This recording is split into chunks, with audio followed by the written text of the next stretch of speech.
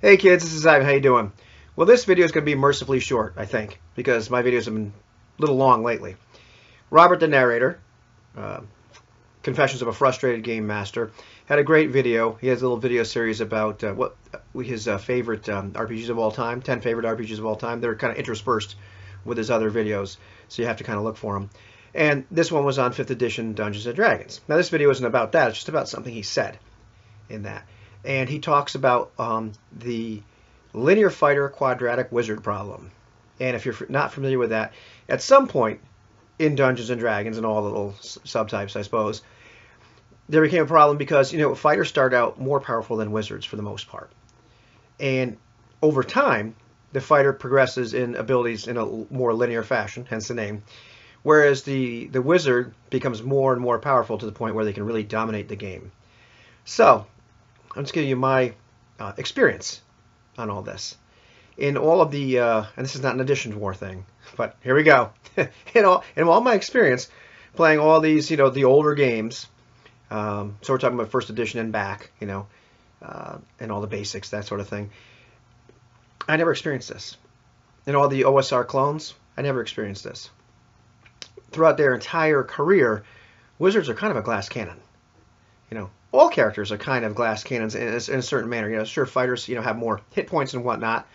And, well, this is a D&D video. Sorry, kids, if you didn't want to watch a D&D video. But it was a different era. Or different, the system just was a little bit different. And I've lost many a wizard in one round or a couple of rounds, when they were in the wrong place. And I'll tell you what the real deal is in my experience.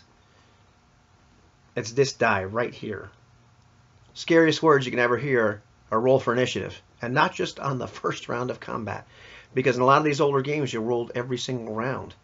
So instead of just, having your, if you're not familiar with this, rather than just having your place in initiative, sometimes just generally the whole idea was the whole party rolled. Somebody rolled for the party. And, depending on the system, or how the game master, ran it, you either declared your actions before you rolled or right after. But sometimes before you rolled. So I tell you what, a lot of the wizards that I saw go down in a round, they went down because they lost initiative. So you want to know what a wizard killer is? Why there is no quadratic problem? It's that bad boy right there. And when they roll a 1, bad news. Bad news. So yeah, they just, I never experienced that problem. And certainly, as time goes on, their spells and abilities can really kind of dominate things, and played intelligently, they can be a force to be reckoned with.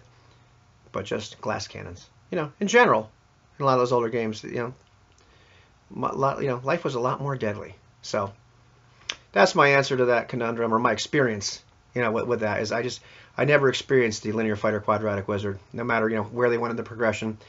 They were both equally likely to bite the dust.